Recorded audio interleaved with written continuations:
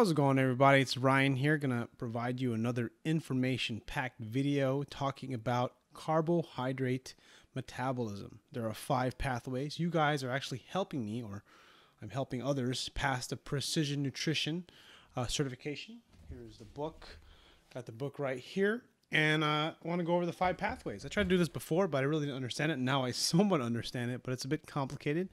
If you've heard other people talk about carbohydrate metabolism, what I tell you will probably help put more of the pieces together, because a lot of people say, oh, if you eat carbohydrates, it makes your blood sugar go up, your body produces insulin, and then your blood sugar goes down and levels off, and then you have these ups and downs, and carbs make you store fat, insulin makes you fat, everything makes you fat, right?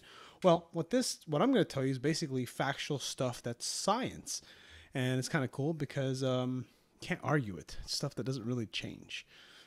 But you never know, could change, but unlikely for these things. So let's get into the material. I have my notes right here in front of me.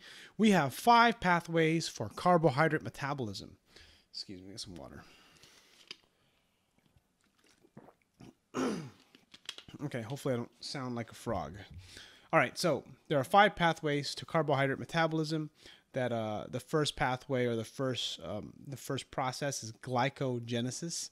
And that simply is the process of turning sugar, glucose, you take carbohydrates in, glucose into glycogen, right? So then the glycogen gets stored in the liver and the muscles to be used for energy. I've always told glycogen is basically like muscle gasoline. And then the second pathway is glycogenolysis. And what this is glycogen back to glucose. So in any case that your body needs to find a way to get that glycogen that was just turned from glucose to bring blood sugar back up, glycogenolysis kicks in. Then we have the third process, which is glycolysis. Now, glycolysis might sound familiar. You might hear someone say there's a lot of glycolytic work where you're basically burning your muscles. Think of CrossFit's very high glycolytic. I'm butchering that a little bit, but like, for example, like max reps on a squat, usually like a 10 rep max is typically a very high anaerobic threshold type of stuff. For sprinting is when you're hitting glycolysis, and that's basically glucose to pyruvate, which I'll elaborate more on later. Then we have the Krebs Cycle. This is the 4th one. Krebs Cycle and the Electron transport chain. This is essentially where you get a lot of your steady state cardio going on. And then we have Glycogenesis, which is the opposite of Glycogenesis, which is simply like reverse, meaning that instead of turning, your body's going to go back and take amino acids and fat, mainly amino acids, and turn them into carbohydrates. That way it can prop up blood sugar. It's actually going to, I think, put it in the liver is what happens. Okay, so let's go into this in detail. Got my notes here. So during glycogenesis, if the demand of glucose is low, and if there's extra glucose from carbs ingested, insulin gets stimulated. So this is what happens, and it transfers the glucose into the muscle and liver as glycogen. If energy demand is high, so let's say you're exercising or you're on low calories, or you're fasted, your body needs to tap into existing glycogen stores. Like, again, like you're working out, adrenaline kicks in, like norepinephrine and stuff like that, to stop your body from storing glycogen. It's like, why are you storing? We got to use this stuff. So it's going to stop it. So when you're fasted, low on calories, or exercising and training hard, carb metabolic pathways shift to glycogenolysis. So this is when the glycogen basically goes back into the bloodstream from glycogen. And just so you know, this is getting a little confusing here. Glycogenolysis, which is the second pathway I mentioned, is which means the splitting of glucose. All right. So during fasting or exercise, your body says, let's break up all the glycogen in our muscles and use it. One thing to note is the brain and the blood cells can't store its own glucose. So they rely on the glucose from the last meal. And when that runs out, they tap into the liver from glycogen there. Once glycogen gets stored in the muscles, it can only be used in the muscle, so it can't take away from the muscles once it's there. When a person is well fed and energy demand is low, glycogenesis is pretty much your main carb metabolism. That's the first one I mentioned. That's your body.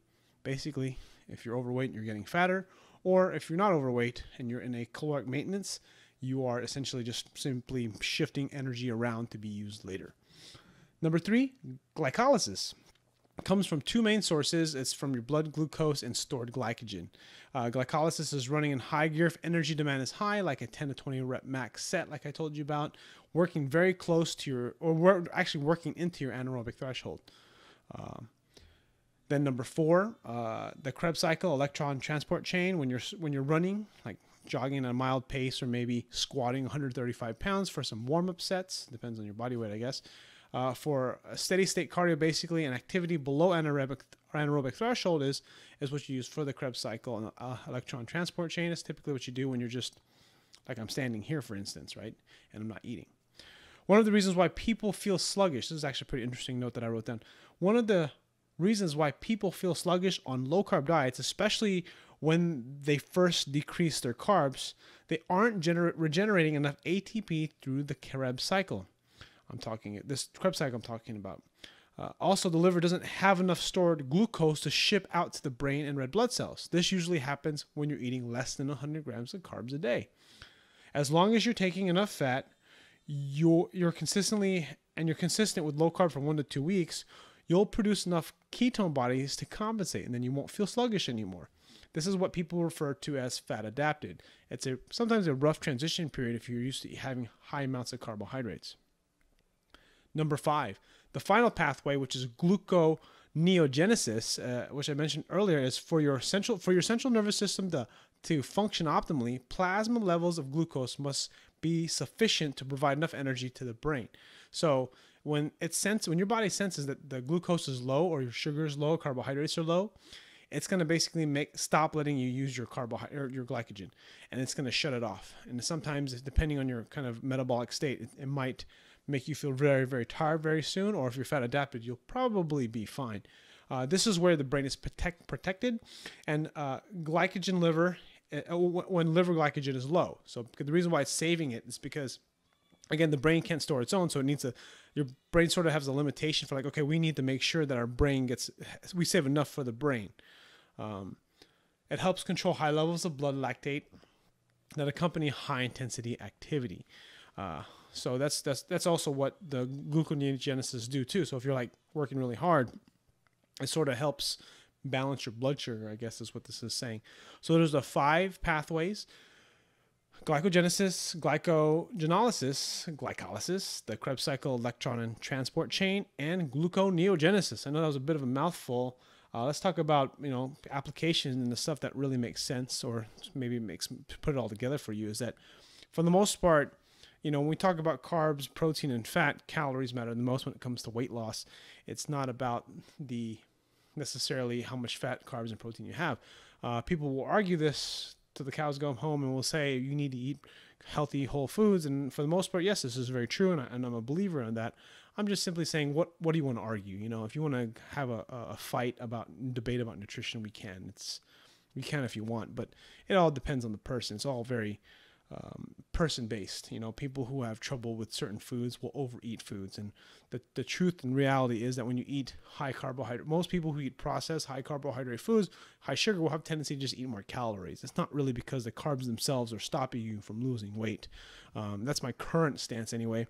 People will say that there are people who have been on higher carbs diets that haven't been able to stay on a diet because they think that the carbs are making their insulin levels go high. And my argument there is pretty much the reason why you're having trouble losing weight on a high carb diet is you're eating more than you think you are. It's very common for people that are very overweight to underreport quite a bit and eat more than they realize. So unless you're eating out of a vacuum or in like a controlled area or in a box, it's really hard to say really kind of how you're eating. For the most part, you can't really, unless that's the reason why bodybuilder diets, training for contests or for serious powerlifting meets that need to cut like a ridiculous amount of weight to make sure they make weight, they're really focused on following something to a T. There's no cheating, because that's how serious their sport is, because they're very serious about what they're doing. MMA, for instance, is an example of that. And that's why when people miss weight in sports, especially high-level professional sports, they're highly criticized. But then again, you got people like regular people who just work out in a gym, who don't rely on their fitness for their livelihood. Their physical, like high level performance anyway. They don't it's so easy to slip. There's no, it doesn't, your life doesn't depend on it. You know, like if you're getting ready for a movie role or something, like you're a famous actor, it's a lot different than if you're just like, even just me, I'm a personal trainer. I need to stay in shape, but to be ripped and shredded, it just isn't within necessarily my job description to function optimally, you know. But I guess that's an argument within itself too. But so just understand that these are the 5 pathways of carbohydrate metabolism. I don't know if you got anything from it, but maybe you can better understand science more. Because I mean, people are really interested in nutrition and science. I am too. But then when you really start digging in, like this book, for example, or just any science, it gets pretty dry. And then you start to look at it, it's like, why am I reading this? And you want to be interested, you want to be engaged, but the problem is when you read this stuff, there's no direct application, not right away. It makes sense later, you know. I can probably make sense of this stuff. I actually do understand all this stuff. It's just to sort of explain it in a way that's applicable. Let me try. When you eat food, you're in glycogenesis because you're storing glucose, right? Glycogenolysis is when you're starting to actually work out, lift some weights, bench press, 10 reps. And then you decide to do some, I don't know, bench press followed by superset push-ups and bicep curls. That's when glycolysis starts to have to kick in, because then you're really starting to build some lactate up. Oh, the one thing I forgot to mention about glycolysis, which is sort of interesting to me, might be interesting to you, is that when you start to burn your body, you build this lactate. Your body has a way to use that lactate and reuse it to produce more ATP. In case you're not sure what ATP is adenosine triphosphate. I can't believe I got that right. I said that right the first time on this video. Is that what it is? The molecule. Basically, that's what causes. It's basically electricity for the body. It's what we measure, what they measure for energy in the body for exercise. The Krebs Cycle electron transport change is sort of what you're doing at low level energy, like what I'm doing now, standing and talking, doing steady state cardio. Your body's shifting through all these. These are almost like all different kinds of gears, and some, like for example, glycogenesis is going. You're storing glucose, and then you start working out. So that's glycogenolysis and glycolysis. Those two ones are like basically going back and forth depending what you're doing. Let's say you're sprinting, so you're definitely in high glycolysis, or more so glycolysis, and then you kind of go back more to glycogenolysis, kind of back and forth. Did I do that right? Yeah. I'm already confusing everything. Glycogenolysis, glycolysis, and the Krebs cycle. So you're doing those 3 pathways. And then the last one is Glycogenesis. This is essentially what happens when you're like, I've always looked at this as your body eating its muscle. And I mean, you shouldn't really freak out because, or maybe you should, but I mean, when your body starts to go into gluconeogenesis, your body's breaking down amino acids and turning it into sugar so that way it can be used as energy. Not necessarily bad things, as long as you're properly fed and you eat right and you eat the proper nutrients in your body and you're not in a very wide deficit.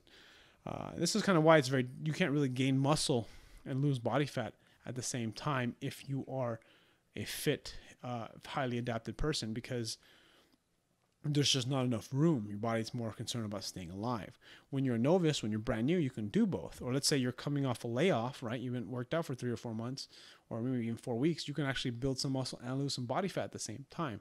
But there will come a point as you become consistent with training that you're just not going to be able to do both as optimally. You can still get pretty good results. It's just understanding that when you're in like when you're eating maintenance calories or a little bit above, you're going to be in a better environment to gain muscle than if you were in a deficit. So those are some thoughts. Hope you enjoyed it. Thanks for watching. Leave a comment if you have a question. If you have a complicated question, I'll try my best to answer it. And I'll see you guys on the next video.